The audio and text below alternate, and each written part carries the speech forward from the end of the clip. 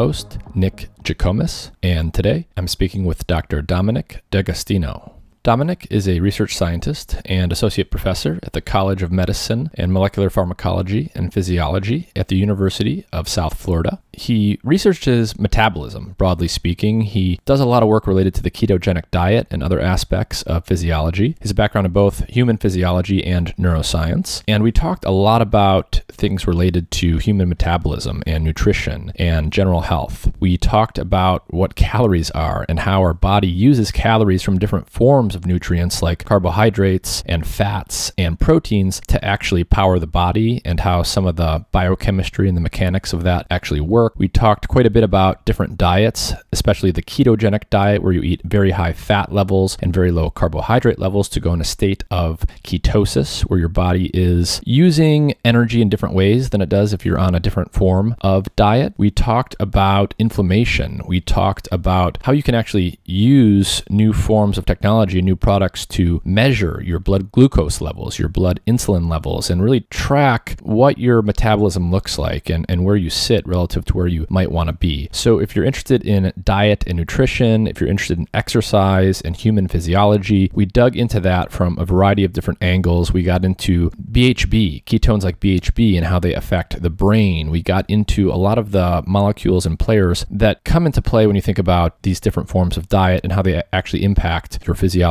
and your health.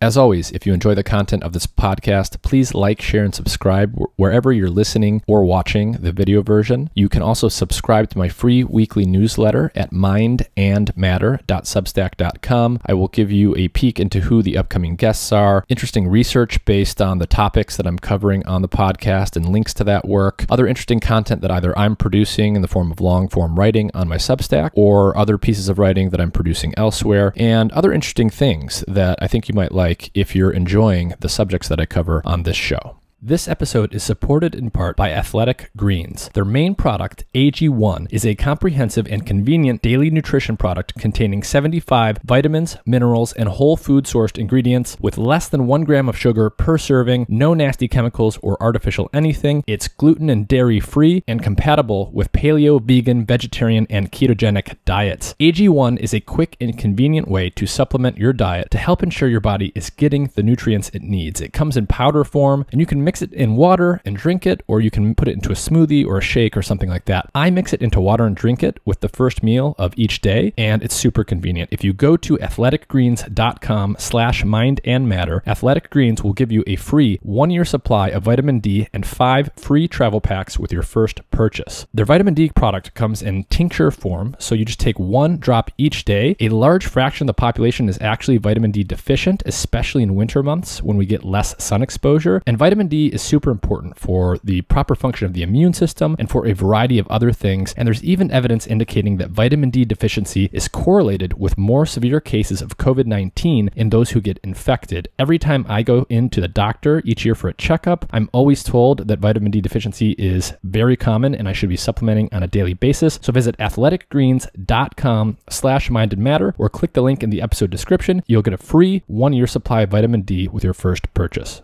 And with that, here's my conversation with Dominic D'Agostino.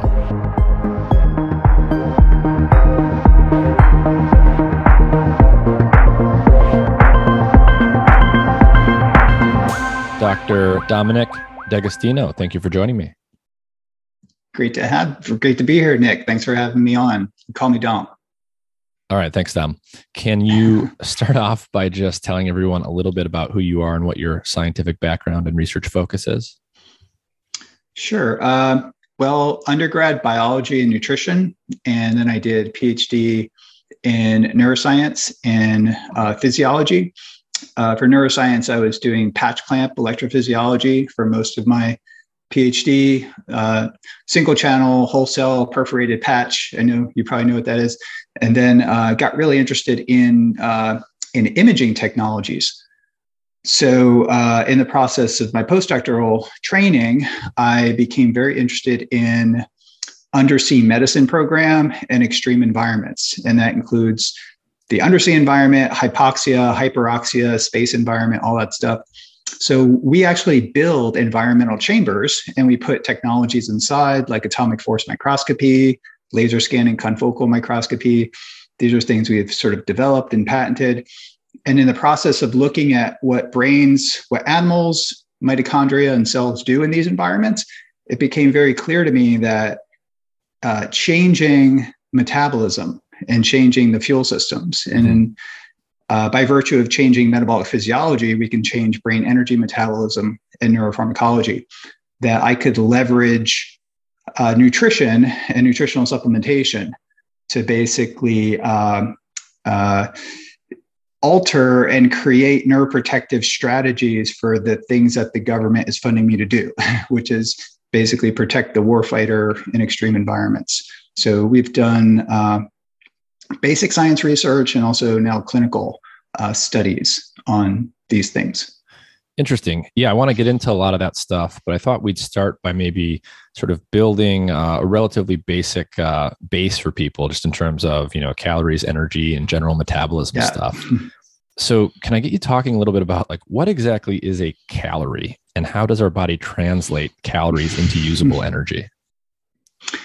Yeah, well, a calorie is a unit of energy from a physics perspective, but from the context of, when we talk about calories, we're really talking about kilocalories in the context of nutrition, right? So if I track my calories on a ketogenic diet, which I follow, I'm getting about almost 4,000 kilocalories per day. And then the calories that we consume through our nutrition, which are macronutrients, which include proteins, carbohydrates, and lipids.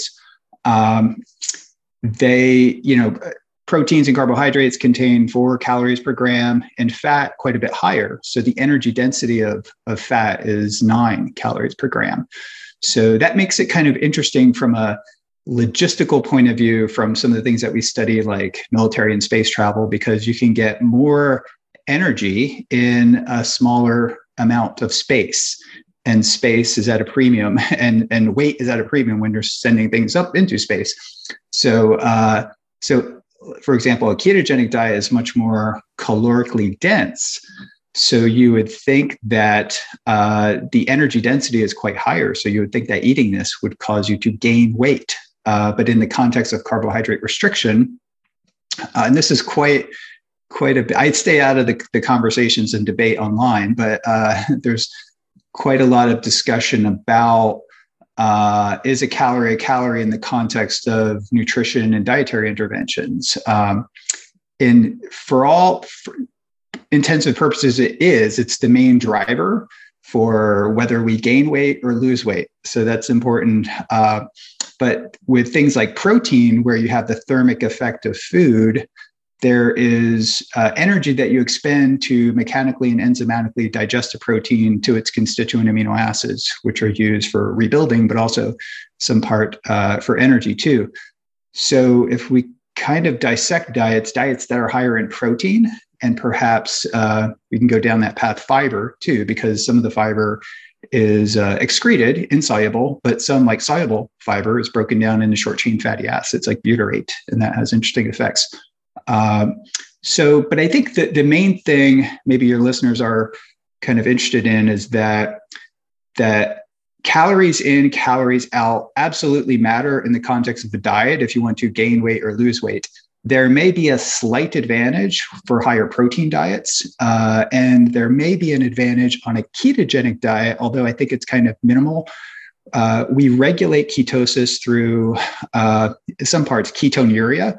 So in a high state of ketosis, we will urine out. We'll find ketones in our urine, acetoacetate and beta-hydroxybutyrate, and it could be up to 100 to 200 calories if you're in a very high state of ketosis. So Atkins was kind of right in that you are sort of wasting calories, but it's pretty negligible, I think. But for the most part, calories, kilocalories are what we talk about in nutrition, and they come from macronutrients. And there are very, very distinct effects that we can get from shifting the macronutrient profile of a diet. And that is what drove a lot of my research interest in the ketogenic diet. Yeah. So when we think about, consuming calories, as you mentioned, sort of the simplest equation you can think of in your mind is just, are you eating more calories than you're burning or not? Yep. And that in general is going to tell you whether or not you're going to gain weight or lose weight. But you also said something that was pretty interesting. You said the density, the caloric density of these different, nutrient classes varies. So fats have more energy in them essentially per unit weight than carbs or proteins. You also said something about like a thermic effect. I think basically what you were talking about was it also costs your body something. Your body has to expend some kind of metabolic energy to actually process these things. And that's going to be different for different fats and proteins and carbs. So can you expand on that a little bit more? What were you talking about there? It started to sound like you were saying that your body has to expend a little bit more when it processes things like proteins and fibers compared to maybe carbs and fats. Is that what you were saying? Yeah. And when I had nutrition, I think we called this the specific dynamic action. And another analogous term would be the thermic effect of food. Essentially, when you're digesting, assimilating, and using macronutrients, fat is relatively easy, although it gets absorbed quite differently through the lymphatic system, and carbohydrates are broken down and used as energy. The pathway to break down a carbohydrate or fat for use of energy is more simple and less complex than breaking down protein, for example, in a steak, where you have to hydrolyze the protein in the gut and you have a whole host of proteolytic enzymes. And on top of that, you have a pretty intense mechanical digestion that happens in the stomach, right, before it moves to the duodenum. And then pancreatic enzymes start to work on it. And most of that is absorbed quite efficiently in the duodenum, the jejunum, and the ileum. And pretty much all the protein is absorbed by the time you get to the ileum, unless you have some kind of protein malnutrition absorption issue. And then those huge polypeptide chains that are found in the protein, and then you have, it requires a lot of enzymes and a lot of mechanical energy, and it has to be broken down to dipeptides, constituent amino acids, some tripeptides, but larger peptides are not making it into circulation, which is why we need to inject peptide drugs like insulin, for example. Like, we cannot, take an oral dose of insulin and expect it to work. Although, interestingly, if you consume enough insulin orally, it will lower your blood glucose and you could potentially die. So some of it's kind of getting in there. So we think that perhaps maybe fragments of insulin are having, and this is always very mysterious for people who study the GI tract, where I teach GI physiology at the med school, and we are taught very specifically. But for protein, you have luminal digestion, and then you have actually, once the peptides are absorbed, you have the breakdown of these things in the cell. So you have actually cellular digestion too. That happens. And I think the point is, for the listener, is that it's much more energy costly to break down protein, probably more costly to break down something like a steak than a whey protein. So I think that you could get 50 grams of protein from steak and 50 grams from whey, and the metabolic response is quite different, even on insulin. So I think that's like an important thing to consider too. Although that's not really recognized so much in the field of nutrition, but the form of the macronutrients that we're absorbing, and also the combination. So if you consume whey protein with no fat, that's going to be like a bolus of amino acids hitting your bloodstream, as opposed to an egg or steak. And these are things that need to be appreciated too, that are often not appreciated if you're not doing a lot of blood work on yourself, which I do. I measure insulin.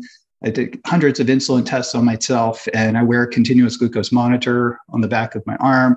I use an app called Levels Health app that actually will give you predictive information on the food that you eat. So, and it uses the Dexcom G6 or the Abbott Libre device. It syncs with those devices, and that gives you incredible insight into how calories affect your metabolism, and also your glycemic response. And if you have a continuous glucose measurement and you couple that with blood measurements of things like insulin, and other things we measure in the lab or in our studies, it can be incredibly insightful. And I guess what's also very interesting is that my wife is a very good carb burner, and her glycemic response to a given amount of carbohydrates would be less than mine. And I'm quite larger than her.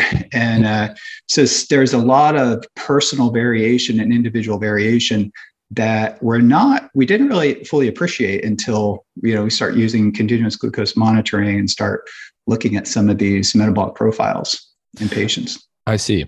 On the subject of blood glucose, blood sugar dynamics, if you're consuming a given amount, let's just say like 100 calories worth of carbs versus fats versus proteins, are they going to, I'm guessing that they will have a different pattern of effects on your blood glucose levels, that what you see in terms of sort of peak rises and falls, but also the time course is going to vary. Is that true? And are there any sort of general principles for how to think about how these different macronutrients will affect blood glucose levels?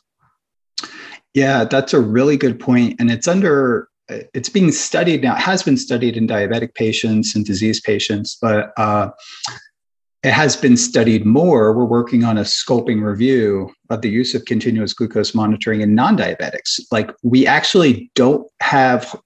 very little data on what normal glucose is or normal glucose response, because only diabetics have been studied. And I didn't fully appreciate how little data we have until I tried to write a systematic review and realized that I need to write a scoping review because the data is so nascent in this area, of understanding what normal glucose is. What we can say is that the postprandial rise in glucose and insulin is significantly attenuated, if not abolished, with a very low carbohydrate diet or ketogenic diet when compared to a standard mixed diet. And if you equate for calories, if you equate for protein, and you eat a very low carbohydrate diet, and you have a CGM response, and you measure insulin, and you control for calories, and you eat a mixed diet, the hormonal response is remarkably different.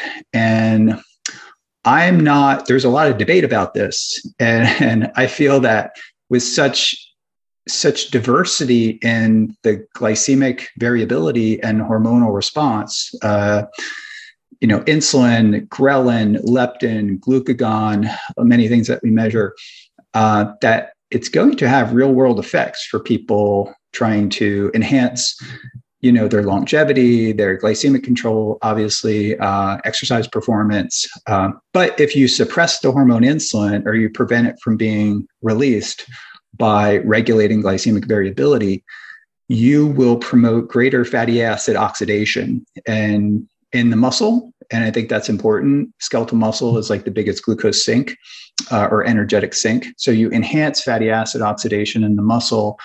And if the carbohydrates are low enough, you also enhance fatty acid oxidation in the liver. Beta oxidation of fatty acids will contribute to the production of ketones, beta hydroxybutyrate and acetoacetate. The liver cannot use ketones because it lacks an enzyme, succinyl-CoA transferase. So those ketones actually enter circulation, and then they become a primary energy source for your brain and your heart. And if you fasted for a week or more than 50% of energy is coming from ketones. And nobody knew this until 1967 when George Cahill and Oliver Owen fasted subjects for 40 days.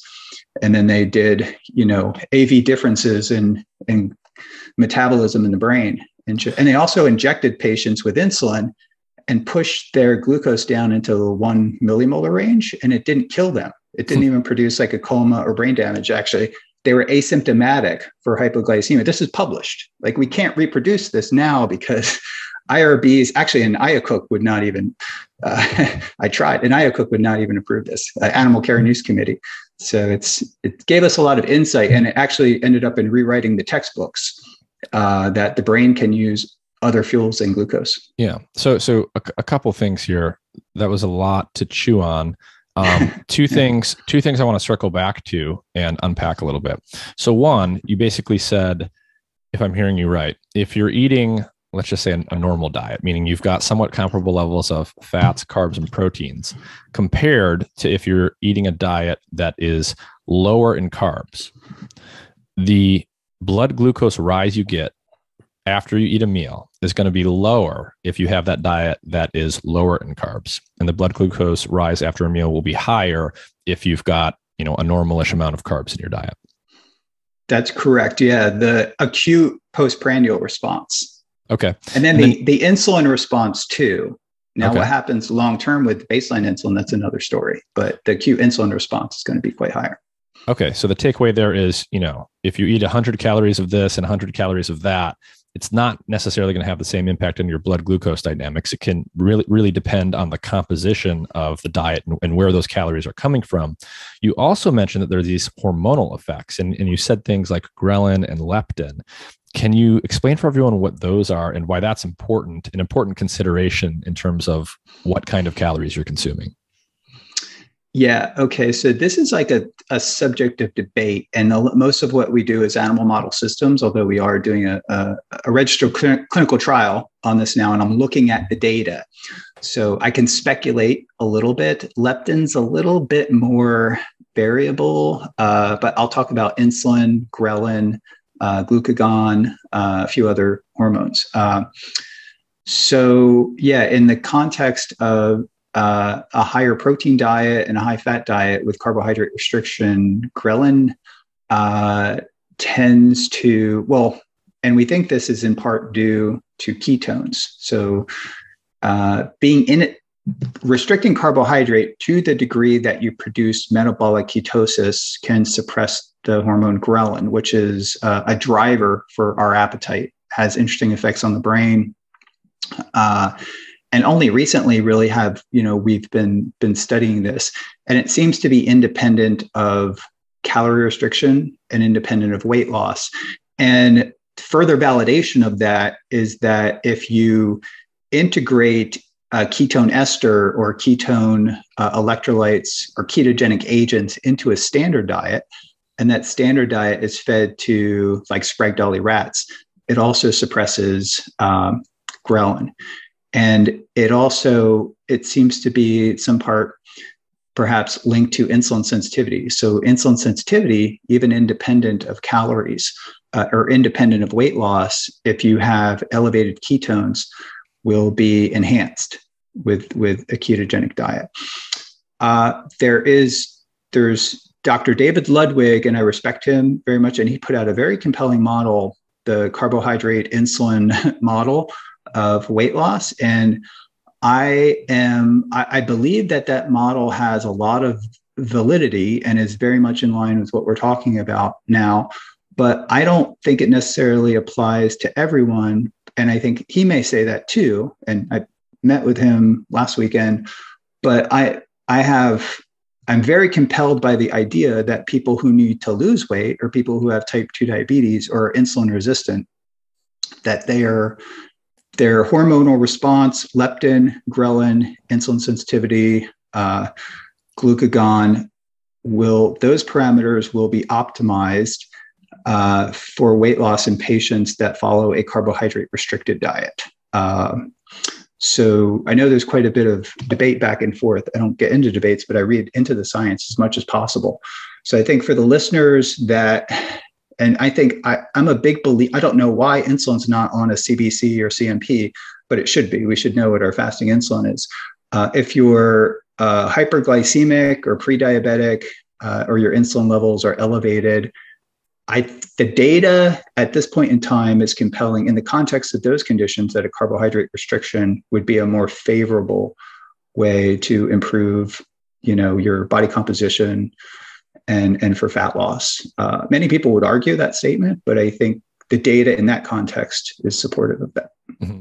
But sort of one of the overarching things here is that the kind of calories you're consuming will have an effect on everything from insulin to these hunger and satiety hormones that your body releases that tend to make you want to seek out food or tend to make you feel like you don't want to do that. So if you eat 100 calories of diet A and 100 calories diet B, there could be a difference in how hungry you subsequently feel. Is that a general takeaway?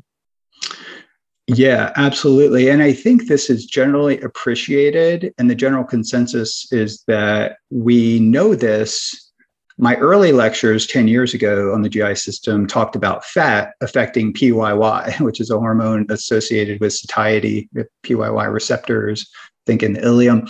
But then some studies came out on protein, and protein combined with fat seems to have a higher satiating value. So both protein and fat have a greater satiety effect than carbohydrates. And I think even people that are proponents of a high carb approach would probably agree with that. But most people promoting high carb approach are also promoters of flexible dieting, where you should have a balance of macronutrients. Mm-hmm. The thing that I study, the ketogenic diet, is completely in the other direction, where it's very, unbalanced. And I think there's great applications for this. Maybe not for everyone, but I think that, and this then lends to the idea that perhaps a ketogenic diet could maximize satiety through suppression of ghrelin, through hyperketonemia, and activating, PYY and mm-hmm. and altering. But this research is still ongoing. And I think even our own research is more variable than I expected. And things tend to fall on if people lost weight or not, even more so than I expected. I see. But it sounds like there is, in general, on average, probably some broad agreement among researchers that if you're consuming a given amount of calories, two people consuming the same amount of calories, one is much higher in those calories coming from proteins and fats, one is much higher in those proteins coming from carbs. The higher fat protein diet will probably lead to higher satiety levels, lower levels of hunger overall. Yeah, absolutely. And I mean, if the other end of the spectrum, and it's also the general consensus is that foods that are hyper palatable, so sugar, processed, carbohydrates, sugar, fat, and salt, will create a hedonic response in the brain and even increase dopamine levels. I saw two very compelling lectures at a conference this weekend on food addiction. And I didn't know that the research had advanced that far, where, brain scans are clearly showing that, one proponent is saying that it's about 50% of the population, but I think it's more like 10 or 20% of the population that's obese. So I think it's a small subset that actually have the DSM criteria for addiction. But there's absolutely no doubt that spiking glucose, sugar in the context of fat and salt triggers changes in brain energy and energetic systems in the brain, and also affects the neuropharmacology and areas linked to reward. The ventral tegmental area, the nucleus, the shell of the nucleus accumbens sort of lights up, there's good data to show this now. So I think that's important when you're constructing a diet, a lifestyle diet, or trying to get people to lose weight. I think we need mm-hmm. to acknowledge that macronutrient composition matters. And, I went through a dietetics program where it really didn't matter. And I think the data is showing that matters. Yeah. I mean, it's super interesting to think about, like, if you think about a highly palatable food, something high in sugar, not only is it palatable in the sense that it tastes good and we want to eat it because we like the taste, mm-hmm. but what you're basically saying is there can be physiological effects in your brain and elsewhere that influence and alter circuits in the brain, so that if you're eating a lot of sugar over a long period of time, you might even become more sensitive and more you want to find highly palatable foods and highly palatable things that have this hedonic effect even more. So you can imagine there's sort of a chronic effect here. If you're consuming such a food over long periods of time, you may be increasingly predisposed to want to seek out those things even more. Yeah. And listen, I think that there's a lot of debate on what diet is best for weight loss. And I would be the first to say, although I follow a very low carb ketogenic diet, that a ketogenic diet is hypopalatable. It does feel like you're restricting yourself, and it's hypersatiating. So I think you're not going to overeat typically don't overeat on a meal plan that has the macronutrient profile of something like a ketogenic diet. And that's why it's easy to lose weight. There's no, what was the term used? Metabolic superiority, like Dr. Atkins. And I appreciate he changed our thinking, on this, but I don't think there's any metabolic advantage to a ketogenic diet. If there is, I think it's small. I think the advantage is that it changes metabolic physiology, which changes brain energy metabolism and the neuropharmacology of the brain. And then the hedonic response to eating, couple that with the hedonic response to eating is attenuated. I see. Yeah, I do want to get into some of that because it is your wheelhouse and we've already been talking about keto stuff. Can you start off by just giving everyone, who isn't aware, a very basic picture? What is the ketogenic diet and what is this metabolic state that it induces? Yeah, the ketogenic diet, I think it's really important to understand because even practitioners don't fully know that a ketogenic diet is the only diet defined quite explicitly by the elevation of blood, urine, or breath ketones. And if you're not in a state of elevated ketones, by definition, 0.5 millimolar beta hydroxybutyrate or acetoacetate would be 15 milligrams per deciliter. If you're not in a hyperketotic state or hyperketonemia, you are not on a ketogenic diet. So this typically requires you to have trace amounts of carbohydrates, adequate protein, enough to prevent protein malnutrition. Early forms of the ketogenic diet were like 8 to 10%. Kids, it stunted some of their growth. So now we know a little bit more that we can be more liberal with the protein. And then the balance of the energy is actually coming with a classical conventional ketogenic diet. It's about 88 to 90% fat. The diet is in percentages.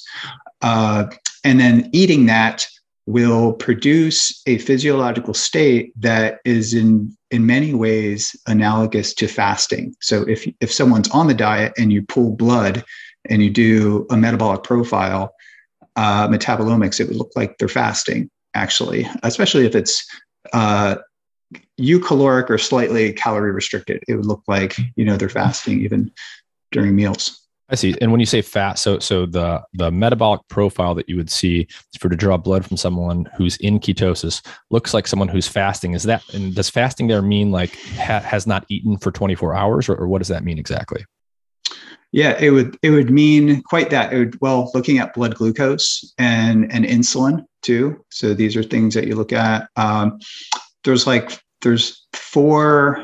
5 ways, I guess, to enter ketosis. And that could be fasting, that's fasting ketosis, which we knew that fasting was a very powerful way to control seizures, even in millennia, right? Like Hippocrates talked about it. There's ancient texts that talked about it. In the Bible, Matthew and Mark, talk about fasting. So you can enter a state of ketosis with just not eating. And after about 24 hours, your ketones become elevated through the suppression of the hormone insulin. But you can also do the ketogenic diet. You could take ketogenic fats like medium chain triglycerides. You could use a drug like 2-deoxyglucose to block glycolysis, or you could take exogenous ketones. So these are 5 ways that you can enter ketosis, and they all have different therapeutic applications we can talk about. But yeah, I think from the seizure point of view, the Mayo Clinic in 1921, it's over 100 years, the ketogenic diet has been used clinically for seizures. And it was observed that in patients that fasted, that they would have elevated ketones, and under hyperketonemia, that's when the seizures were controlled. So at Mayo Clinic, they designed a diet that was very high in fat that would produce ketones and just enough protein to prevent protein malnutrition.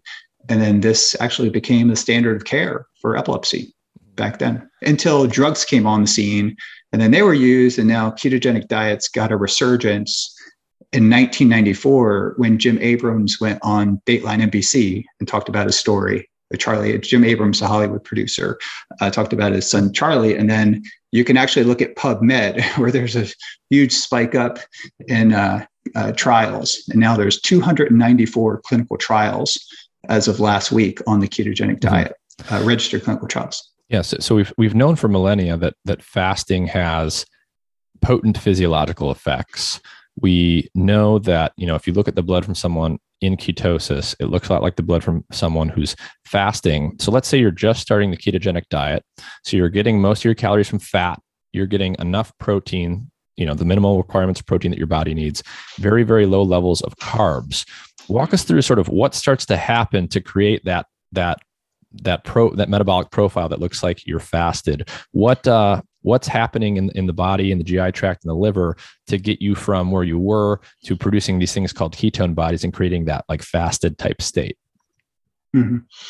Yeah. So you're altering metabolic physiology to essentially restrict glycolytic metabolism and glycolytic flux, and augmenting and enhancing fatty acid oxidation, beta oxidation of fatty acids in the liver and then in the muscles and things. So, if you start a ketogenic diet, it becomes very difficult for many people to start a ketogenic diet. In our clinical trial, we titrate it over the course of a month to 6 weeks. So what happens is that you start to metabolize all the stored sugar that you have in the form of liver glycogen, and muscle glycogen doesn't get used unless you're exercising. But liver glycogen gets depleted, and the liver is more or less like an energetic sensor. And once the liver gets depleted to a certain point of glycogen, and it's not like it's on or off. And people often talk about, it's like you're in ketosis, you're not, you're on or off. No, it's kind of like a rheostat, right? So you restrict carbohydrates, you're eating just fat and adequate protein, eucaloric, ideally, if it's a little bit calorie restricted, that can promote faster ketosis.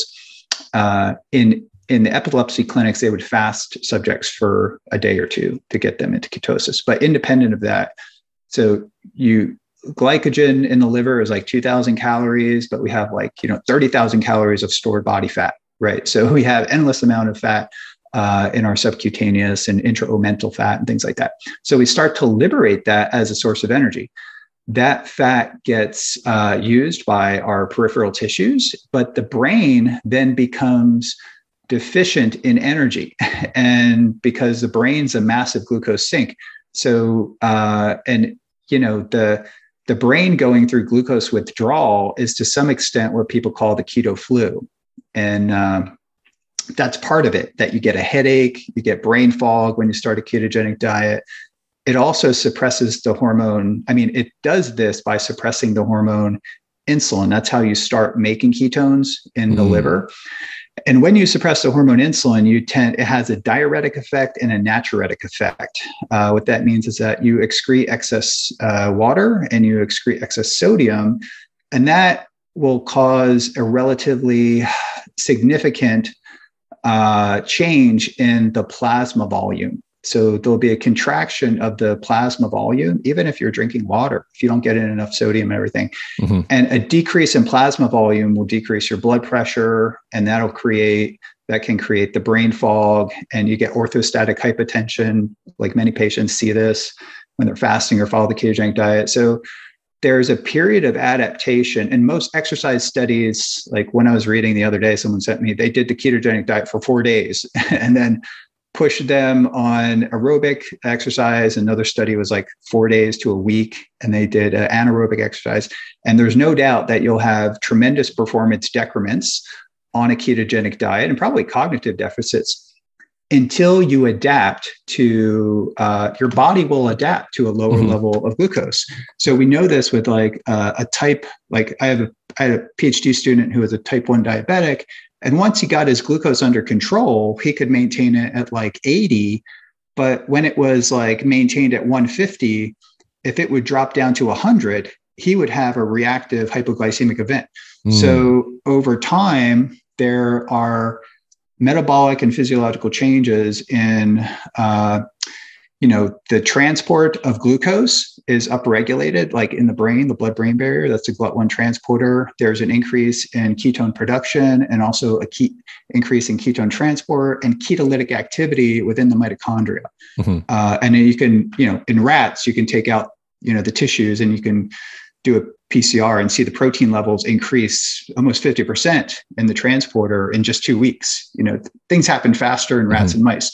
But the point is that the more you follow a ketogenic diet, the easier you get through the adaptations over time. And it could take weeks to months to adapt and feel normal. And that's an important point. I see. Yeah, I was actually just about to ask that. So let's say you go on the ketogenic diet tomorrow.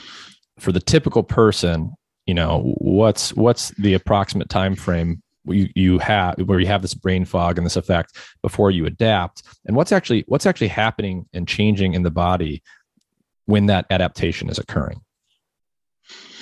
Yeah, good question. Even in subjects, like if you go back to the Cahill studies, it actually took about 3 weeks to reach steady state ketone levels, steady ketone levels in the blood. So there's a lot of things happening. Metabolic physiology is quite complex, even hormonally. So just from the context of, and you can kind of relate it back to fasting too, because many of the same adaptations happen.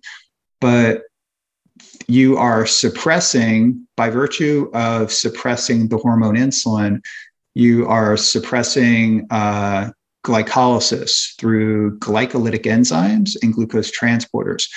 So, and also an enzyme in the mitochondria called pyruvate dehydrogenase complex. And if you follow a very low carbohydrate diet and a lot of carbohydrate restriction, you can significantly inhibit glycolytic activity even in the muscle. And that's why in athletes who are engaging in like high intensity exercise or weightlifting and things like that, they could have impaired performance, because as these adaptations occur, it is favoring fatty acid oxidation and ketone metabolism at the expense of glycolytic energy production. And I think that's important, not so much important for the epilepsy patient or other patients using the diet therapeutically, but it could be something to consider if you're an athlete engaging in high intensity exercise. So I'm of the opinion to sort of stay more moderate, a low carb. And if you are ketogenic, incorporate carbohydrates in a few times a week. And then that can actually prevent the inhibition of pyruvate dehydrogenase complex. There's less actually proteins being made. So there's actually a decrease in the amount of PDH that we have and a decrease in the catalytic activity of that enzyme with significant carbohydrate restriction. There's actually a disorder called pyruvate dehydrogenase deficiency syndrome and glucose transporter type 1 deficiency syndrome. And the standard of care for those conditions is the ketogenic diet. People stay alive when they have these inborn errors of metabolism by being in a state of ketosis, when their glycolytic flux is decreased. That's actually how they stay alive. But you don't, this has tremendous therapeutic applications, but quite a lot of people following the ketogenic diet in athletics and sports and things like that. And I think it can work, because if we keep the body hungry for glucose, but give just enough, it can actually increase insulin sensitivity, enhance glucose transport. And then, of course, if you're chugging Gatorade all the time, it can have the opposite effect, right?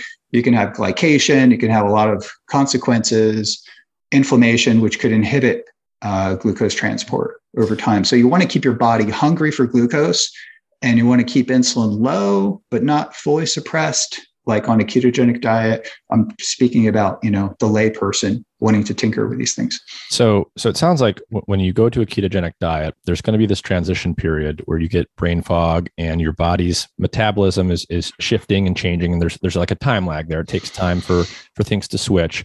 You can sort of decrease the magnitude of this intermediate adaptation period and some of the negative effects by being extremely mindful about getting, just the right amount of carbs. But I guess long story short, if you're going on to ketogenic diet, there's going to be some kind of transition period. It probably doesn't make sense to try it for a month or less, is what you're saying. Yeah. And you might, one way to sort of adapt your body to following a ketogenic diet is simply to do some form of intermittent fasting, 12 hours per day on a standard diet, mixed diet. And that period of fasting will produce low levels of ketones and will get your body used to functioning in a lower glucose, lower insulin state. And you'll start to have these adaptations before even changing the macronutrient profile of the diet.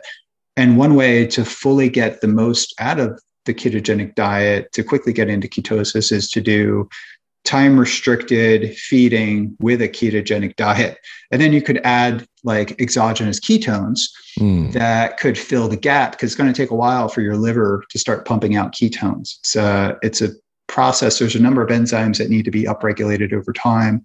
You can also incorporate ketogenic fats like medium chain triglyceride that are of the 8 carbon, caprylic triglyceride, capric to some extent, can be helpful. But yeah, there are ways to construct it and optimize it where you don't feel anything. You could go on a ketogenic diet, and if you do it right, you can just transition seamlessly into it. It takes some knowledge to do that, but you can do it. Yeah. So okay. So you can instead of diving right in and starting full blown 90% high fat diet tomorrow, you can start doing intermittent fasting for 12 hours or so of not eating. You can start taking exogenous ketones, so basically ketone supplements. I want to talk about that stuff more, but let's talk a little bit about like what the ketones are and what they do. My understanding is that the main one, or one of the main ones, is BHB. So what is BHB and what is it actually doing in the brain and body? Yeah, BHB is a molecule of energy, for one thing. It's like, when we enter a state of ketosis, if we fast or do the ketogenic diet, then we're metabolizing fat for energy, but fats do not cross the blood-brain barrier. So long chain fats don't. So that's why we make ketones.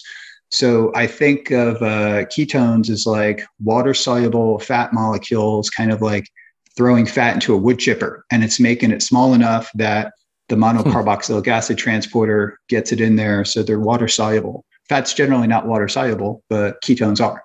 So they need a lipoprotein. So ketones are water-soluble fat molecules that enter circulation, and they are a superior fuel for the heart. That's pretty well established, and probably the brain too. Emerging data is good enough to say, I think ketones are a superior source of energy for preserving and enhancing brain energy metabolism. What do you mean by superior? So it's superior for a number of reasons. From an energetic point of view, the delta G of ATP hydrolysis is higher per carbon if you're metabolizing ketones relative to glucose. So we more efficiently metabolize each unit. Yep. So I observed some of this back in like 2008. I was using a laser scanning confocal microscope and changing the metabolic fuel substrates. And when I give glucose, right, and I'm measuring superoxide production with like dihydroethidium or different superoxide dyes, I would see a certain rate of superoxide production from the mitochondria when it's metabolizing glucose as an energy source. If you restrict glucose, that goes down. If you maintain that level of glucose and add ketones, it goes down. If you restrict glucose and actually eliminate glucose altogether and just give ketones, the slope of the rise of superoxide production is significantly decreased. So this is like a significant reduction. So there's the ketone bodies there's an oxidation of Q in the electron transport chain, and this increases makes more reduced NAD. And then that actually makes the ubiquinone is the semi-ubiquinone radical is not oxidized. So there's less oxidation at the semi-ubiquinone site. If Q is oxidized, the semi-ubiquinone site cannot be oxidized and turned into superoxide production. So that's where most of our superoxide comes from, the semi-ubiquinone site. And because beta-hydroxybutyrate. What is superoxide? So superoxide is the precursor. We talk about oxygen-free radicals or reactive oxygen species. Superoxide is, I consider it as the precursor reactive oxygen species that is produced primarily by the mitochondria, by this semi-quinone radical, but also NADPH oxidase, like the xanthine oxidase. So we have various ways that we can produce reactive oxygen species. And most of what we hear is that reactive oxygen species are bad. And we actually study reactive oxygen species as signaling molecules. So in that context, they're kind of good. But I also study them in the context of hyperbaric oxygen, toxicity, and things like that, where an overproduction of oxygen-free radicals in the form of superoxide can be toxic, because superoxide then can be converted to hydrogen peroxide through superoxide dismutase, and then catalase converts that, to water. But what can happen in the context of too much oxygen, metabolic stress, pretty much every neurodegenerative disease is pathophysiologically linked to an overproduction of oxygen-free radicals. So the superoxide can go to hydrogen peroxide. And in the context of certain microenvironments, for example, if there's like high iron, it can drive the Fenton reaction. And with the Fenton reaction, you could produce a hydroxyl radical. Then that's very reactive. So that can oxidize membrane lipids, proteins, nucleic acids. If we're doing confocal or atomic force microscopy, we can actually see membrane blooding and membrane lipid peroxidation. And we can correlate this membrane damage and roughness with malondialdehyde, which is like a reactive oxygen species. So yeah, superoxide is the precursor oxygen-free radical that can then go on and do a lot of damage. And you get much less of it when you metabolize ketones relative to glucose. I see. So in general, when ketones are higher, when BHB is higher, and or when glucose is lower, you're going to get less of at least certain types of free radicals. Yeah. Yep, for sure. So, this is kind of universally accepted. It's also demonstrated, but the late Dr. Richard Veitch, who did a lot of, he was a student of Hans Krebs, the Krebs cycle. He did a lot of very innovative work at the time, very innovative, using the perfused heart preparation. And he demonstrated, and this was quite some time ago, that the hydraulic efficiency of the heart is increased about 25 to 28% if it's metabolizing ketones for energy. And, when I read these papers a long time ago, as a neuroscientist, I became very compelled with the idea of, fueling the brain off ketones. And then, the ketogenic diet showed tremendous efficacy for a wide variety of seizure types independent of the etiology, meaning that you could have temporal lobe epilepsy, absence epilepsy, you could have a neurometabolic disease like glucose transporter, which causes seizures. And then the ketogenic diet worked for all of them. So it was definitely supplying, by elevating ketones, you're supplying an important form of brain energy. And this becomes really important for diseases like Alzheimer's disease, where a hallmark characteristic is glucose hypometabolism. You can do an FDG PET scan on a person with depression, and there's significantly less glucose metabolism in a person that has depression relative to a normal person. So if we elevate ketones in the blood, those ketones freely cross the blood-brain barrier, and they can restore not only brain energy metabolism, but it impacts significantly the neuropharmacology of the brain. So by stimulating the TCA cycle, you create that can create the reduced intermediates to drive the electron transport chain. So that's one thing. But the TCA cycle, many of our neurotransmitters come from the TCA cycle. Even, neurotransmitters are produced in the mitochondria, like monoamine oxidase, for example. So that got me super interested, and a lot of my research is on the neuropharmacology. Interesting. How, before we get to some of the details there, how easy is it for people to alter ketone body levels not by going into a full ketogenic diet, but by just taking BHB supplements or ketone body supplements? Are those readily absorbed by the body? And will your body use those even if you have, carbs in your diet and you've got a lot of glucose that can also be used? Or does your body sort of ignore the BHB when it's got this other source? Yeah, that's a really good question. And I had all these questions, early when I started this work, like 15 years ago.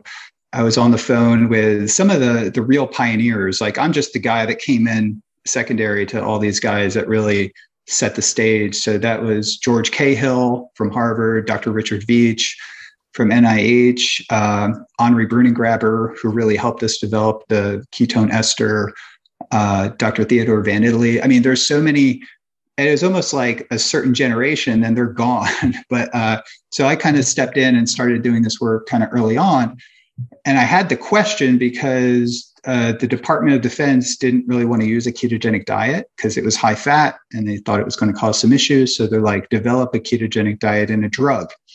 And so I was interested in things like 2-deoxyglucose. And then that actually it inhibits glycolysis through hexokinase and can produce a state of ketosis. But it wasn't really, it would produce performance decrements. But I noticed that DARPA was funding a program on warfighter performance enhancement. And I saw that they were using ketone esters, and it was not really much in the public domain, but I had access to some of the databases. And I was like, wow, this is really interesting that I was contracted to develop something to prevent oxygen toxicity seizures. And I saw that they were using a standard diet, just giving a ketone ester. And the project was showing some compelling data on performance enhancement. Although it was a slight performance enhancement, it was kind of across the board. So you can consume an exogenous ketone in the form of a ketone ester. You could take beta hydroxybutyrate and then ionically bind that to sodium, potassium, and magnesium and create what we call a ketone salt. And we've probably done about most of our research on ketone esters, but then maybe about 10 years ago, after we were working with the esters, we saw that, well, why don't we create a ketone salt? And I saw that the only salt they had was sodium, beta hydroxybutyrate. But then if you consume a lot of that, you can get too much sodium. So I was like, well, why can't I take any monovalent or divalent cation and then ionically bind it to beta hydroxybutyrate? So we created some patents and formulations around that through the university. So you can, independent of diet, you could follow a high carb standard diet, consume a ketone ester, and there's different ones that we can talk about, or a ketone salt. And what will happen is the ketone ester needs to be metabolized in the liver through primarily an alcohol dehydrogenase pathway, because you're taking 1,3-butanediol, and that's bound. You do a trans-esterification reaction to bind that to beta hydroxybutyrate. We actually take 1,3-butanediol and we put 2 acetoacetate molecules on it. There's a huge advantage to that for our applications because 1,3-butanediol acetoacetate diester, when ingested, elevates beta hydroxybutyrate and acetoacetate in a 1-to-1 ratio. And then that particular ketone ester has very profound neuroprotective effects. And there's different reasons for that. So the GABA glutamate ratios are changing. Acetoacetate competes with chloride as an allosteric activator of the GLUT4.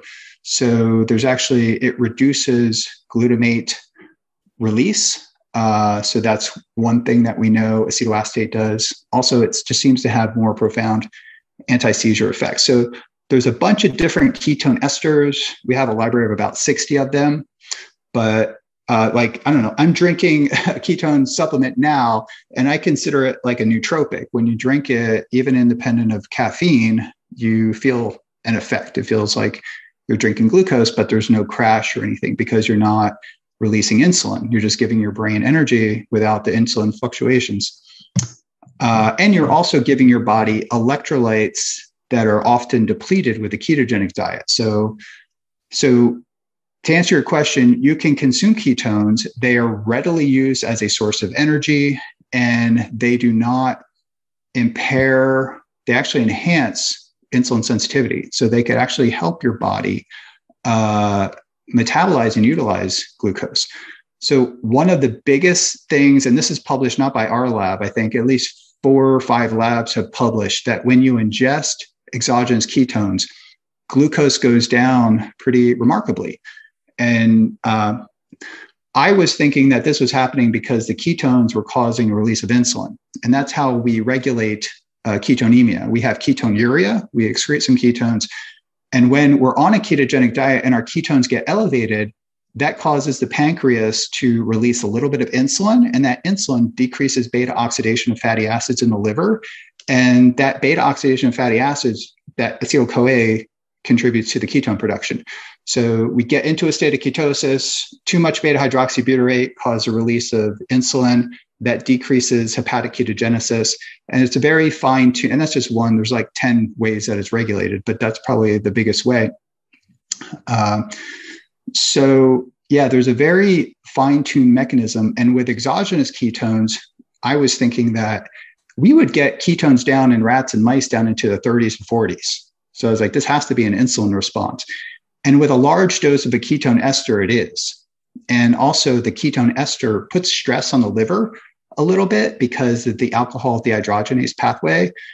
So much like alcoholic ketoacidosis, if you have an alcoholic who's fasted and then drinks a bunch of alcohol, straight up alcohol, it basically shuts down the liver's gluconeogenesis. So glucose goes way down, and then you have runaway ketogenesis, and that's a deadly situation that'll kill you.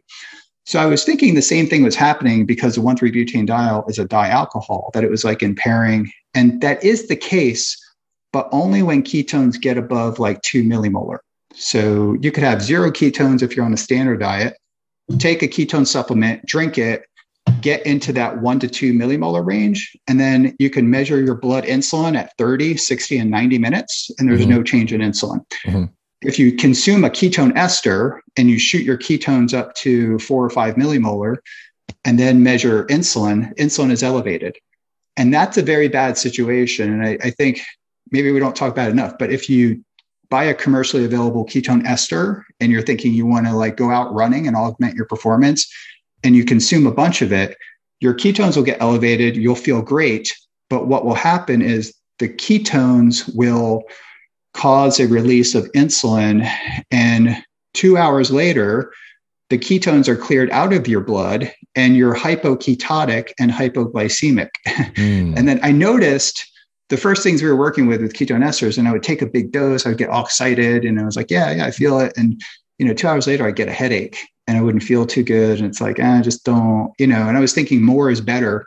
But the same would apply for glucose. Like we're not trying to get our glucose levels to like 10 millimolar, right? So I think what I have experienced and what we've seen in our animal models and now in cell culture, that more is not better and more can be detrimental. And for a person who's not managing a disease process, boosting your ketones with commercially available ketone supplements in that 1 to 2 millimolar range offers significant benefits without disrupting your metabolic physiology.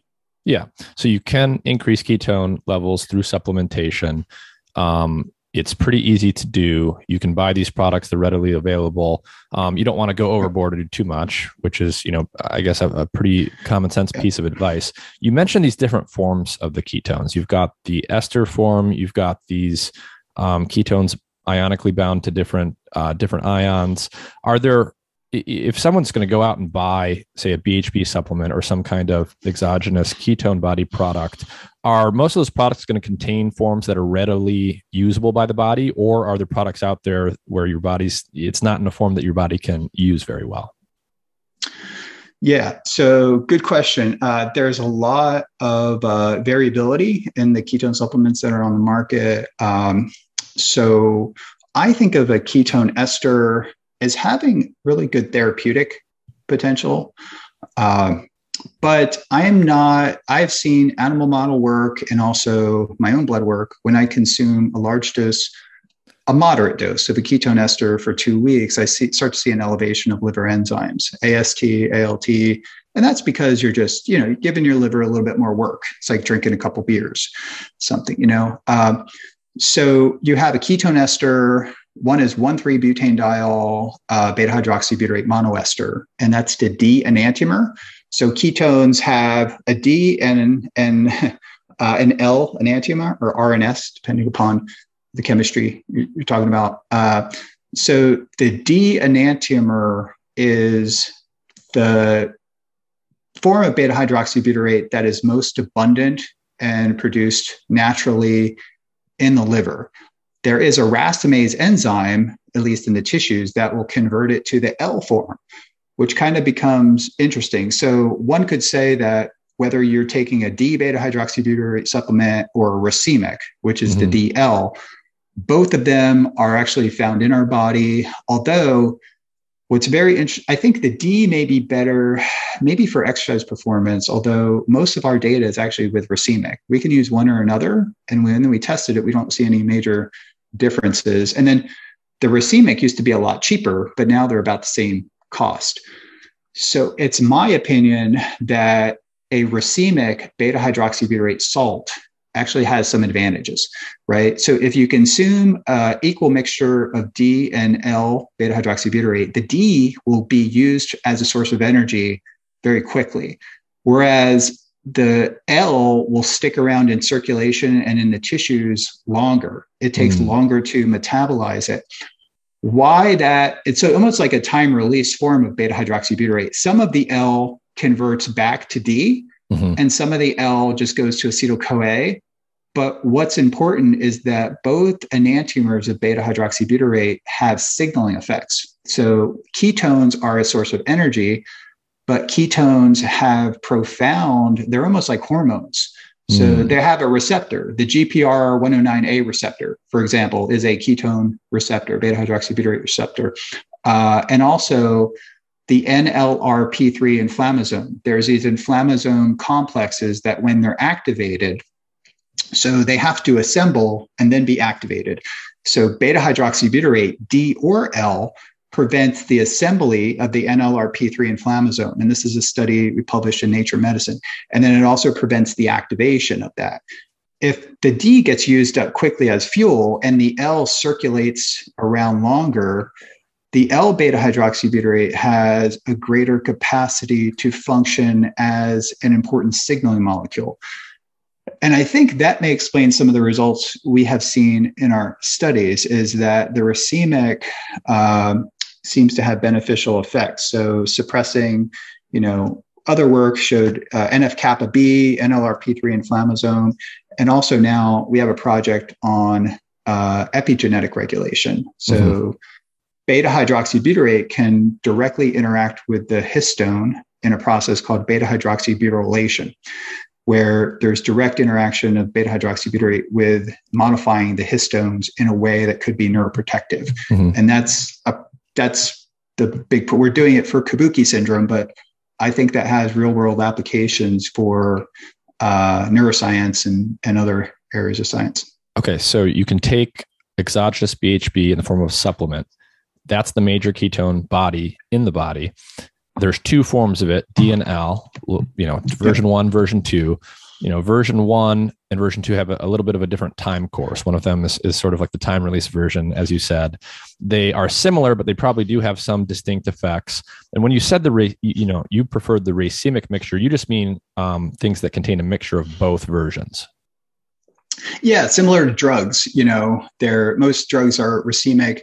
Of course, there was that episode with thalidomide, or the drug that caused thalidomide, thalidomide, yeah. So it's not like that with ketones. So you don't have to worry about a racemic catastrophe. Actually, I think Ringer solution, which is lactate, is like, racemic too. But yeah, I was of the opinion. Can you see this? Like, if someone goes and buys a bottle of BHB, will it say on the bottle like D or L or both D and L? Will they be able to see that?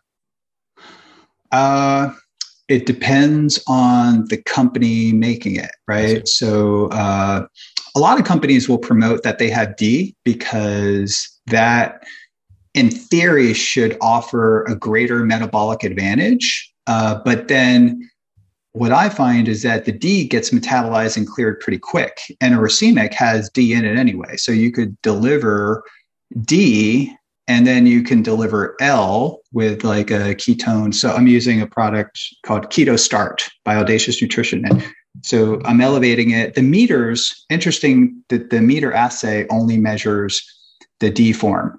So if you take a racemic and you use like, I have different meters, the Abbott Precision Extra, the Keto Mojo device. I use a breath meter called the Readout Biosense, and that goes up significantly with racemic. But the commercially available meters only measure the D. So if you spike it up to 0.5 or 1 millimolar, it's actually probably double that with the racemic because the L gets elevated. So I think, it's also context dependent. And I think most of the research on exercise has been using the D with the understanding that theoretically the D will cause greater oxidation of Q and greater mitochondrial enhancement, although the L gradually gets interconverted about 20 to 30% or maybe 40 back to D. So it just gets metabolized slower. But the exercise studies have really not panned out. So very few things actually like improve performance. So you have like caffeine and creatine. But what I think the issue is that with the exercise studies is that they dose it acutely and then they do the exercise experimental paradigm. And if they don't see an effect or it's a very small effect, it's like, well, it's not that impressive. So the way to use exogenous ketones would not be to consume it acutely in one dose or before. I think ketones need to be used as a training aid. So if we stay in a ketosis, in a state of ketosis during training, I think you'll augment the adaptations to the training that will then translate to performance enhancing, less reactive oxygen species, less inflammation. And also when you're training, if you're running an event and you're in a state of ketosis, you're going to completely bonk if your body runs out of glucose. If you're on a high-fat diet or ketogenic diet, that actually spares glycogen. And by elevating ketones, you're putting more energy to the central nervous system. Like your brain is what causes your muscles to fire. So I think that's really an important concept in the context of endurance exercise. And if we can optimize fuel flow to the brain, that's going to give a performance advantage, cognitive and physical performance advantage. So, yeah. I see. Yeah, that makes a lot of sense. Yeah, your brain is literally driving what your muscles are doing. So optimizing the metabolic efficiency of what's going on in your brain is going to have those downstream effects on what your musculoskeletal system is going to be capable of. So you can take exogenous ketones, even if you're not in ketosis on the ketogenic diet. They will have physiological effects, even if you've got, carbs in your diet and you've got these other energy sources circulating in the body. And if you do go into ketosis from the ketogenic diet, it means you're consuming a very high fat diet, as we talked about. Can you unpack fats a little bit more for us? Because I'm interested in what the fat composition itself needs to look like, or if that matters. There's saturated fats, monounsaturated, polyunsaturated. Does that factor into this? And can you maybe just start out by telling people what the difference is between saturated, monounsaturated, and polyunsaturated fat? Yeah. Well, epidemiologically, there's significant effects to these fats. And I do think that I'll say right off the bat that I think saturated fat has been demonized as an atherogenic risk. And I think it's probably not an ideal fat to consume in the context of high amounts of saturated fat are probably not very good in the context of a carbohydrate-based diet. So, of course, fats are great, and you just need to have certain ratios. There's essential fatty acids and there's essential amino acids. There's no essential carbohydrates. That doesn't mean that you can't have, that's not optimal. So in the context of going back to exercise, I don't think a ketogenic diet is optimal. I think more of a mixed diet. So with a ketogenic diet, the main issue is that it's got a very high percentage of fat. And most of that fat traditionally has come from saturated fat. And saturated fat can can cause pretty profound changes in your lipid profile. And the one thing that kind of stands out is that with high saturated fat is that your LDL can be significantly elevated, although triglycerides tend to go down on a ketogenic diet. That's if triglycerides go up on a eucaloric ketogenic diet, that's not a good sign. That means your body's not metabolizing the fat for energy. It's less likely that it seems like if we have a greater percentage of monounsaturated fatty acids and some polyunsaturated fatty acids relative to saturated fat, there's a better conversion. There's less side effects associated with ketogenic diets that have a greater proportion of monounsaturated fats versus saturated fats from the context of biomarkers. Not so much from the context, there's not a whole lot of clinical data. The best clinical data that we have on the potential negative risk of saturated fat and the ketogenic diet, the best clinical data is from the world of epilepsy, right? Where there's people who have been on the diet for decades. And I communicate with, different practitioners of the ketogenic diet at major institutions that have patients on the ketogenic diet for 20 years and 30 years where they have calcium scores. And you would think that a diet that's like 50% saturated fat, where like the whole macronutrient, you're getting like 80% total fat and like most of that is saturated fat. You would think if there was an atherogenic risk to this, which is it's like way across the spectrum. The cholesterol and saturated fat is like many magnitudes higher than the RDA recommendation. You would think these people would be dropping like flies, but their blood work looks fantastic and they don't have any signs of an atherogenic risk. So that actually gives me when the diet is properly implemented and calories are controlled. So that kind of goes back to this thing that we are omnivore. We are humans have incredible metabolic flexibility, and that's why they've survived. They could survive off eating almost pure fat. And then you have some groups of people survive and appear to be optimized eating just plants and just basically carbohydrates. So I think that one thing to realize is that we are incredibly adaptable, although processed food, sugar, especially liquid, when we consume sugar in the form of liquid, it's like liquid candy, right? Yeah. And that causes a different. Let me see if I can parse some of this. So it kind of sounds like what you've been saying is you can be on a ketogenic diet. You can be eating a lot of fats, even a lot of saturated fats, and whether or not that's going to have negative effects, such as negative cardiovascular effects, actually depends on sort of the greater metabolic context. So someone eating a super high saturated fat, high fat ketogenic diet who is eating an appropriate amount of calories and is healthy, basically, might have a very different effect from that diet than someone who is eating all of those saturated fats, but is just over consuming and eating a lot of food generally and getting too many calories. Is that the basic idea here? Yeah, exactly. And then there's a subset of people who follow ketogenic diets that are termed lean mass hyperresponders. So these people have low insulin, low glucose, low inflammation, low triglycerides, and they have astronomically high LDL. Levels. And that's the so-called bad cholesterol. Yeah, the bad cholesterol, and usually, even a little bit elevated HDL. But when your rates of fatty acid oxidation skyrocket, like for example, in the muscle, if you're lean and you exercise, we talked about ketones are water-soluble fat molecules.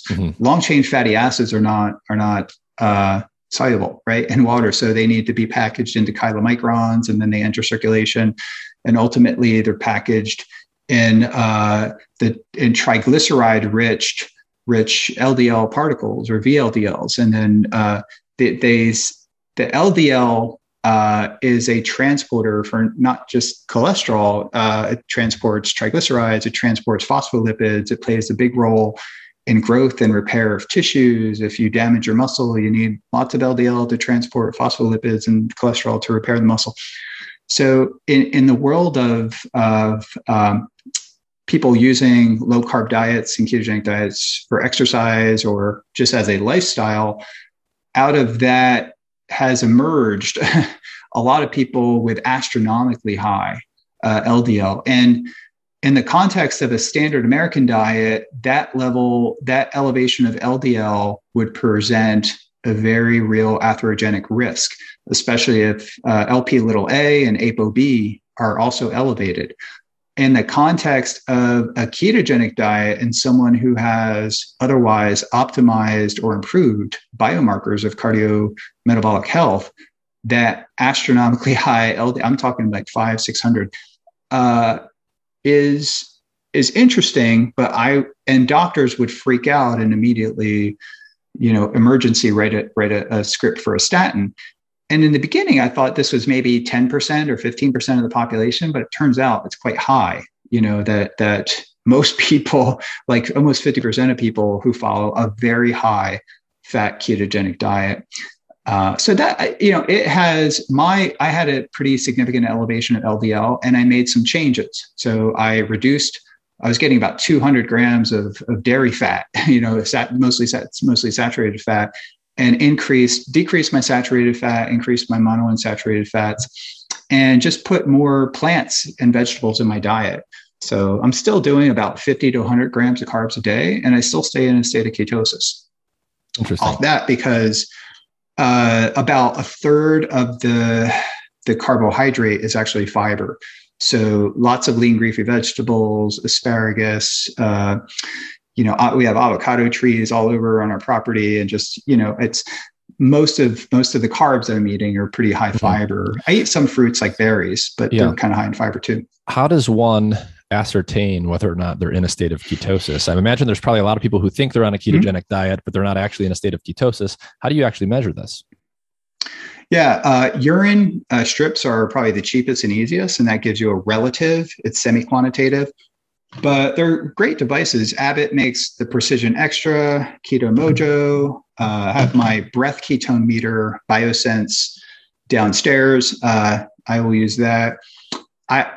What's interesting with the blood ketones is that if you're in a calorie deficit or you're fasting, I'm sitting at my desk here, my blood ketones could be 2 to 3 millimolar. But if I go walk around the property and come back, it could be down to 0.5.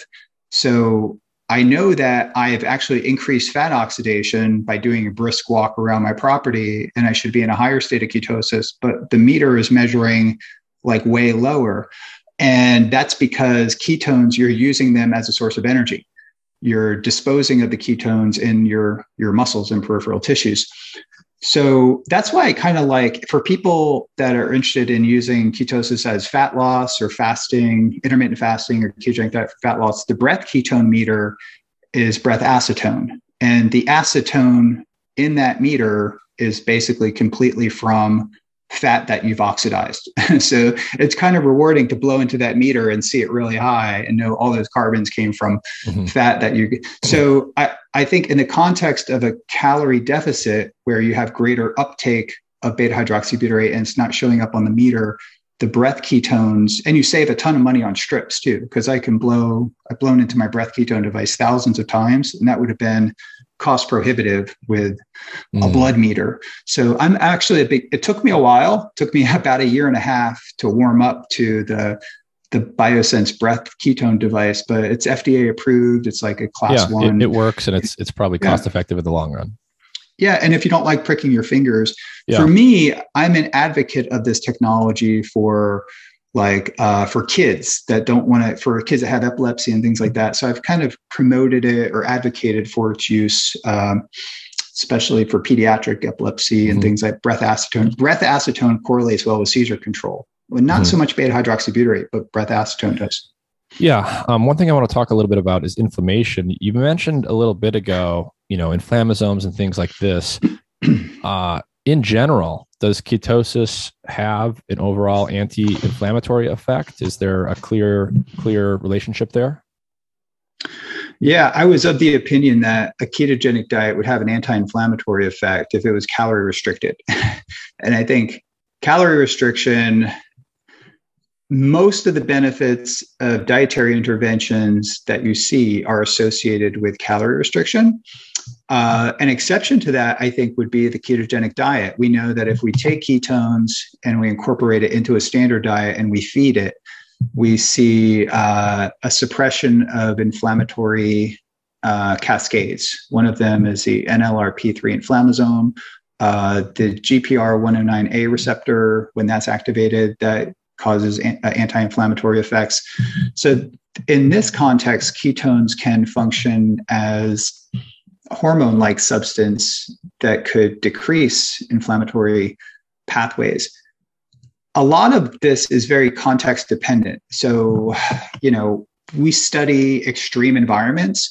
And when you put an animal or a human into a state of ketosis in a normal environment, it's not going to enhance their cognition or performance that much. But if you put them in an extreme environment where, you're hyperoxic or hypoxic or, your environmental extremes, then that's when ketones appear to preserve physiological homeostasis. And it does it through energy, but I think it also does it through some of these anti-inflammatory pathways that stabilize cellular machinery.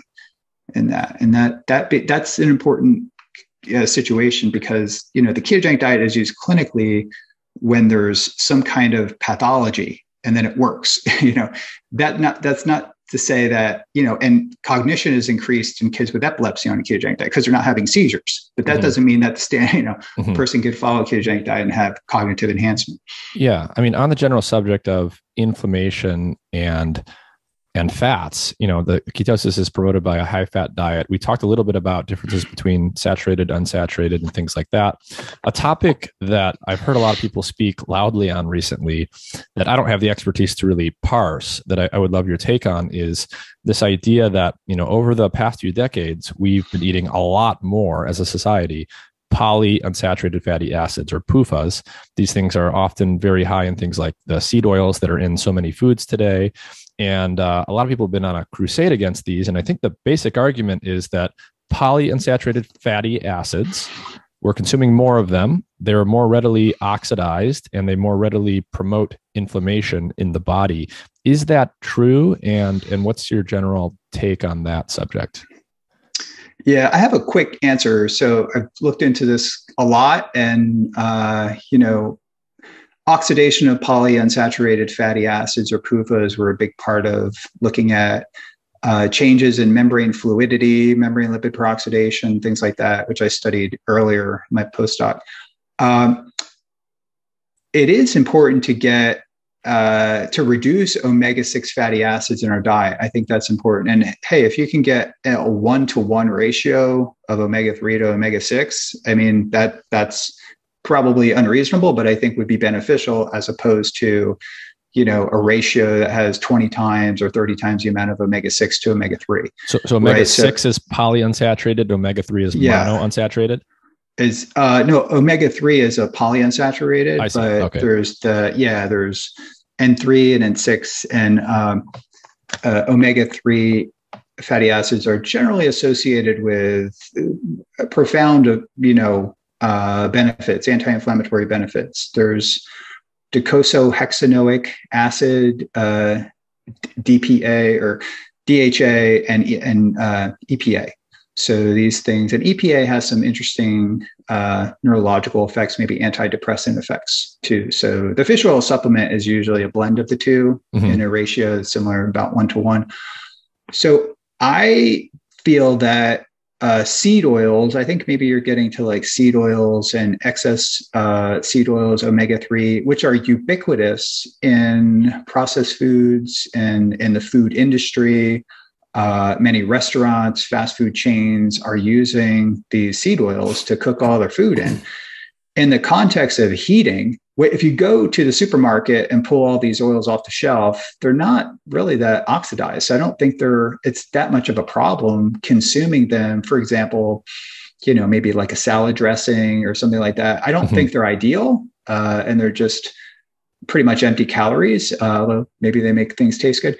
But when you take this fat and you cook food in it, then it rapidly oxidizes. And it's producing things like that I worked with early on, like acrolein. Acrolein causes a chain reaction of membrane lipid peroxidation. That's really cool to look at underneath the microscope. It basically permeabilizes cell membranes, makes them leaky, and causes not only membrane lipid peroxidation, but protein oxidation, things like that. You're getting a dose of this stuff if you're eating food that's cooked in many fast food chains. And they just, probably the worst offenders are like the mom and pop organizations where there's not like a whole lot of oversight. There's a couple restaurants that I know in Tampa where you can walk by it and smell. Once you work with these things, you understand what the smell of membrane lipid peroxidation is, and you could just smell these lipid peroxides, like they're like volatile organic compounds that I think for me, I was like, whoa, like, wow, that is membrane lipid peroxidation. You can smell it. So heating, you're saying that basically heating polyunsaturated fats creates nasty stuff. Very nasty stuff. Yeah. And I think, it should probably be illegal to use these things. But if you're the seed oils, if they're not heated, I don't think they present a huge risk. I'm willing to look at the data, but, people have been emailing me about this, and I have not seen really good studies have not been done. But I think in the context of heating these oils, and in the context of their consumption in fast food, but then you have that confounder, right? When you basically look at consumption of these oils through the fast food industry, or when you're heating, there's no doubt in my mind that these things are highly toxic when they're heated. So generally speaking, it may not be, you want to. It may not be the polyunsaturated fatty acids per se, but specifically when they're heated, they're definitely going to cause problems by creating some of these nasty chemicals. And it is probably it's just true, right? That a lot of fast food chains, a lot of food that we create in our society does involve heating these things. Yeah. Or if they're not stored in the refrigerator, if you have, I consume my omega-3 pretty quick, but a lot of times they have antioxidants and stabilizers in them. But if you buy omega-3 fatty acid capsules and it smells, and if there's an off smell to it, that's basically oxidation of the fats. And, that's what fishy smell is. A fishy smell, super fresh fish that's what you're smelling. You're smelling the oxidation of omega fats when you smell fish. When fish smells fishy, it's because the unsaturated fats in the fish have become oxidized. Yeah. Yep. That's oxidation you're smelling. Interesting. Mm-hmm. So so you also mentioned earlier that you thought saturated fats had sort of been unfairly demonized over the years. I wanted to kind of ask you a very sort of broad set of questions about, metabolism is super complicated. Nutrition is super complicated. In my life, just even in my own lifetime, I feel like I've seen so many things where it's like, I grew up and one thing was true, and now people are saying like basically the opposite thing is true. We could talk about the food pyramid and like how that was constructed. What's your general take on like the official institutional bodies that are responsible for sort of disseminating what the official like healthy way to eat and live is, and the quality of the information they're actually disseminating? How does all that tie together, and how much should people be listening to the people making the food pyramids and things like that? Yeah, that's a loaded question. I could kick the hornet's nest here, but I would direct people's attention to the Nutrition Coalition, and also Robert Lustig has a great book, Metabolical, which really documents all this with a lot of references. The food pyramid was constructed under policies with an incredible amount of conflict of interest. I have a whole team of conflict of interest people that I have to do, paperwork with. If that level of oversight was maintained in the food industry, we would see a much different pyramid. I grew up farming, wheat and soybeans and Monsanto crops, Roundup Ready crops, all that. So I was growing up and running tractors and stuff, and we grew all this stuff, and I saw the subsidies, and I saw kind of how things worked. I didn't know all the nuts and bolts. Now I kind of know more, but yeah, I think it's skewed more towards, grains and processed foods. And that's just the foundation of the food pyramid. And I do think that's problematic. And I think that two things that I think we should highlight, not so much the seed oils. I do think that's a problem because there's just an excess amount of these oils because of all the crops that are subsidized that we grow. But the big problem, and I saw evidence of this at the conference that I attended, was that, a byproduct of this industry, industrialized farming, is high fructose corn syrup. And that's ubiquitous throughout the food chain. And there's not a whole lot of really good evidence to show that when sugar is incorporated into a food beverage or a food, that produces a cardiovascular consequence. The data is starting to be compelling, but what's super compelling is that sugar sweetened beverages, the data on this is super clear. I mean, it's just basically liquid candy, and that causes a totally different hormonal, glycemic response, inflammation. It causes a totally different biological effect than if we're eating the food, than if we're drinking sugar. It's a bolus hitting the system. And this is what kids are consuming. And this is what's smart. It's cheaper to go and buy, 2-liter bottle of Pepsi or Coke or Mountain Dew than it is to buy water.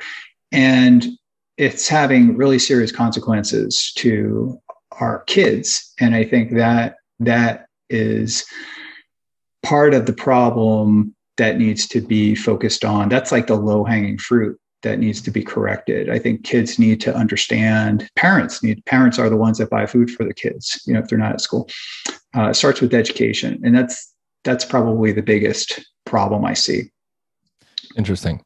One of the things that I think I saw scrolling through your Twitter before we started speaking was that I think you said your favorite food is eggs.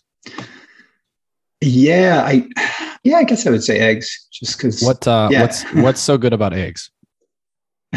Well, I think of eggs and sardines too as kind of like the perfect food. I mean, it has pretty much everything you need for survival. It's got, the protein that you need. It's got fatty acids. Of course, it has astronomically high cholesterol, but dietary cholesterol is not that much of a concern anymore. But I think eggs are pretty economical source of protein relative to meat.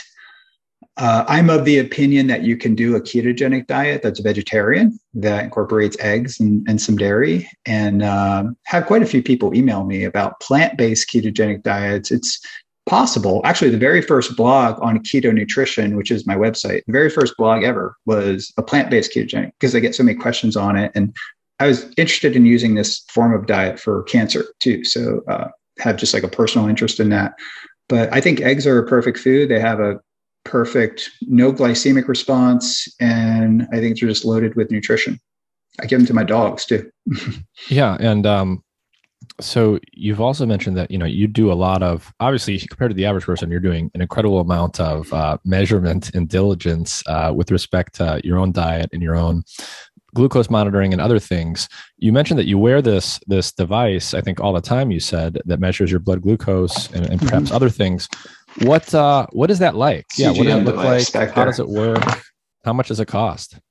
Yeah, good question. Well, I'm disclosed that I'm a consultant for Levels Health, and Levels Health is an app that gives you real world actionable information from the glucose monitoring system that you're using. And I think their app pairs with the Dexcom, and it also pairs with the Abbott Libre device. And wearing a continuous glucose monitor these things are pretty cheap. I mean, if you buy them off the shelf, I think it's like 40, 50, $60. And I think just wearing them for 2 to 4 weeks can give incredible insight into your food selection and the amount of food that you're eating, not only the macronutrient profile and how to adjust that to optimize glycemic variability. So what I use a CGM for is that I like to keep my glycemic variability between like 60 and 110.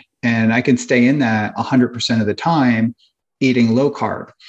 If I was on a standard American diet, there's no way that I could stay between 60 and 110. I would be popping up probably to like 140, 130 if even with a mixed diet. So you'd see that. So the glycemic variability of a standard diet is much, much different than a low carb diet or ketogenic diet. And you would not know this if you didn't wear a CGM.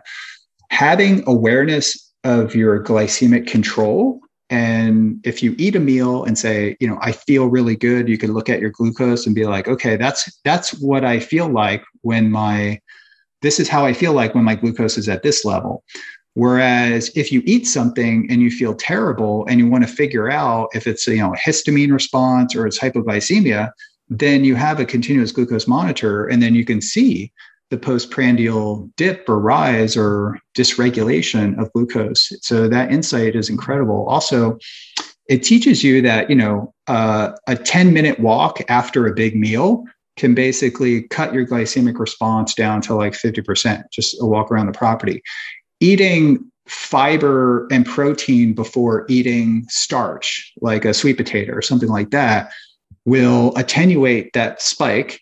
It may just shift the spike to the right, so the area under the curve, although I've analyzed that and saw that even my area under the curve is less if I eat like fiber and protein before eating a starch, because I'm on a ketogenic, but I'll experiment with like watermelon, popcorn, a lot of berries, sweet potato. These are foods that I enjoyed prior to going on a ketogenic diet. So sometimes I'll experiment with them. If I'm testing like glucose lowering agents like berberine or metformin or things like that, I'll consume carbohydrates and take a substance to see if I can attenuate that response. I see. So is it fair to say that as a general rule, if you are consuming something like a starchy food that's going to cause your blood glucose to spike, it'll spike less if you are combining that with consumption of fiber or protein, and it will also your blood glucose will also be impacted significantly by just getting up and moving and doing some light movement after a meal.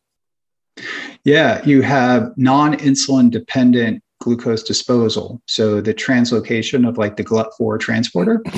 And also you make best use of the insulin. So, if you're going to work out, it might be good to take a little bit of carbohydrates in going into your workout, and you're going to shuttle that sugar right into the muscle via insulin, but you're going to attenuate the insulin response and also facilitate when your muscle contracts. That's actually, there's an intracellular signaling cascade that signals for the GLUT4 to translocate to the muscle, when your muscle's contracting. And this could be very helpful for people with type 2 diabetes. I communicate with a lot of people. I give them 2 or 3 tips and then be like, show me go implement this and show me your couple days of your CGM. And it looks like night and day. So there are very simple things that we can do.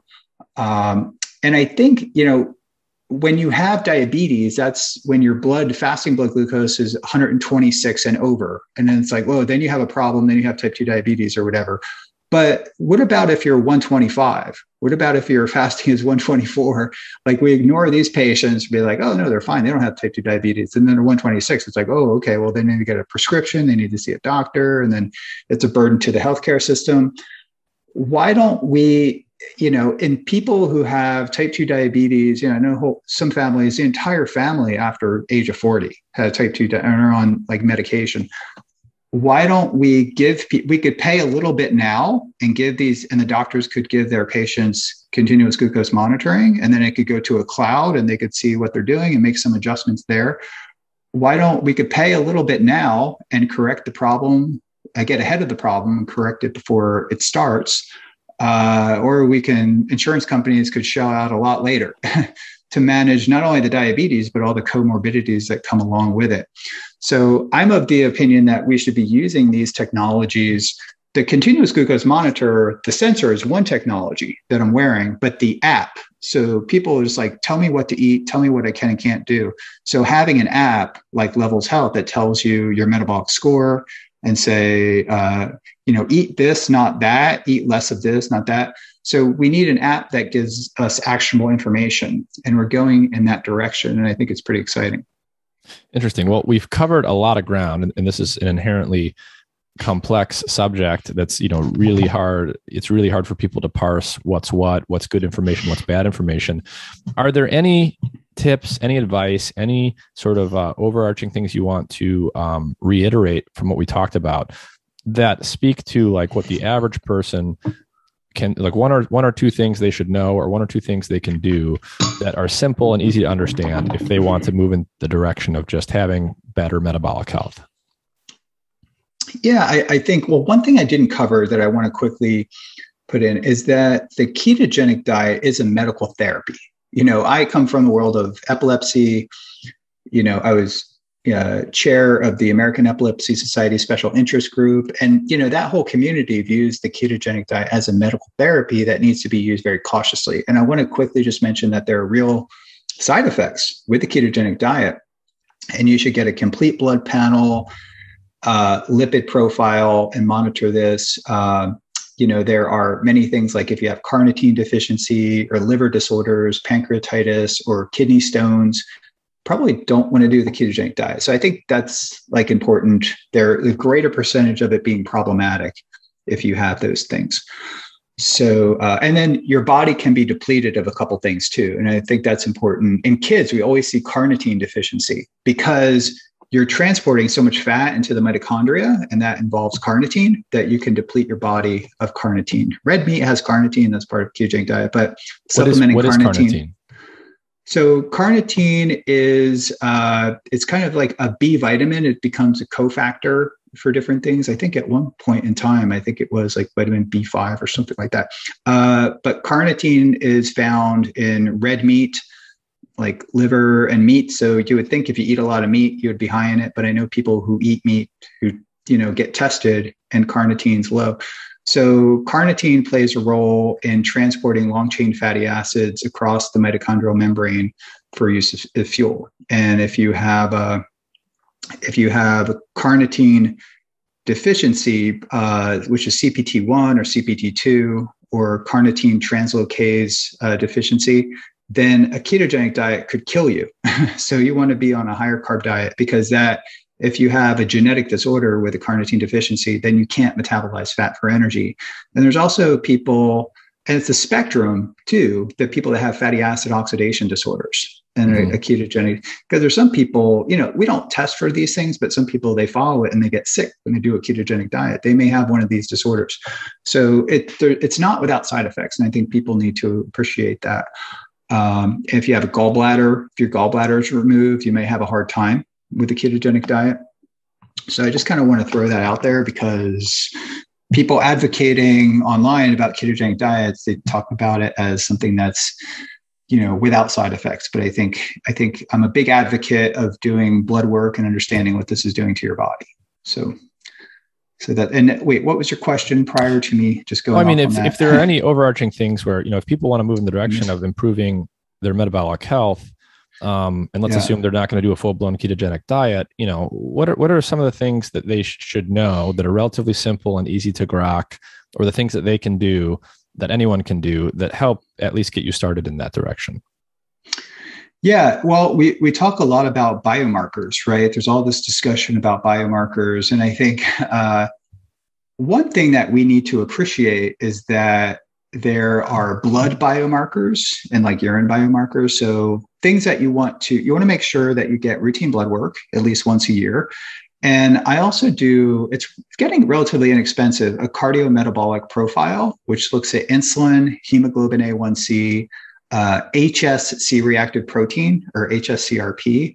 And then it also does triglycerides, and ZRT Labs makes it. It's a kit you can just buy like online, and you don't have to go to a doctor. You could just put spots on a blood card, and then you get your cardiometabolic. So this is for cardiometabolic health, CBC, CMP, which is complete metabolic panel, a cardiometabolic panel, which you probably get for like $100. Do it once or twice a year, I think would be super helpful. For general metabolic health, blood pressure is super important. But I think the low-hanging fruit is like your body composition. Like I like to talk about physiological biomarkers, right? Or physical biomarkers or functional biomarkers. Physical biomarkers would be your body composition. So just pay attention. Don't get too far away from your ideal weight. So, everything improves when you bring your weight down, insulin sensitivity, and that would be like a physical biomarkers. And then there's like functional biomarkers and improving your functional if you can, for some people, walking for 10 minutes may be a struggle, but if you can do 15 minutes, a couple of weeks after that, and then work up to 20 minutes. For other people, it may be doing 20 or 30 chin-ups or something like that. So I think there needs to be an appreciation for like overall body composition. I think that is like super important. And that's a good marker of metabolic health. You're much less likely to succumb from COVID or another illness, if you basically pay attention to that. And functional biomarkers, be able to do push-ups and chin-ups with your body weight. It's not like you got to go to Gold's Gym or whatever and work out. But these things are real important. And then routine blood work, blood pressure, cardiometabolic profile. And I think it's really important to know what your fasting insulin is, because what we've seen in some individuals is that they may have normal blood glucose, say like their fasting glucose is 95, but in some people, their pancreas keeps pumping more and more and more insulin over time. So if you plot their glucose over 10 years, it could be stable, but you see their insulin levels going up. And that's basically their pancreas is working much, much harder to dump all this insulin to control blood glucose. And for reasons that I don't know why, it's not, I guess maybe it costs a little bit more. We need to have hyperinsulinemia is a real problem. And it could be a problem because of metabolic health associated with liver function. In our study we're doing now, we had subjects that were non-obese, non-diabetic, and when we looked for hepatic steatosis or non-alcoholic fatty liver disease, about 80% of them had hepatic steatosis. They had the precursors to non-alcoholic fatty liver disease. And there's good research to show, independent of calories, if you feed liquid high fructose corn syrup and equate for calories, that you could basically triple or quadruple the amount of liver fat that you have, independent of weight gain. So this is kind of scary. So people should, and it'll start to creep up in your lipid, in your liver enzymes. Your ALT will start to become a little bit elevated. So I think it's really important to get blood work, and if you suspect it, getting you don't have to have a CT scan, but you could do an ultrasound of your liver to look at non-alcoholic fatty liver. And what happens is that as we start to progress towards non-alcoholic fatty liver, we get insulin resistant, and then the insulin starts to creep up, even if we don't see it in the hemoglobin A1C or fasting glucose. So the important message is to really measure insulin, because it's almost like a silent killer, over time. And once we reach a point where we can't make any more insulin, we max out the beta cells of the pancreas become essentially burn out. And then there's a rapid increase in uncontrollable blood glucose. And then it's like we scramble and put the person on type 2 diabetes meds. But we could avoid that altogether if we just measured and managed insulin and understood what insulin was doing over time. We could catch type 2 diabetes before it happens. So I think that's an important message. And that would involve actually measuring insulin, which there are commercially available kits out there that you can do that. Got it. Yeah. So measure your stuff. Yep. There's relatively cheap and easy ways to do it. Well, Dominic D'Agostino, thank you for your time. You shared a lot of information, and I look forward to going back and listening to this one again. Thanks for having me, Nick. I appreciate it. And if people want to learn more about, what we're doing, we have a blog, ketonutrition.org. So all one word, ketonutrition.org. And we have a blog, we have a newsletter. So sign up for that. We take a deep dive into many topics discussed here.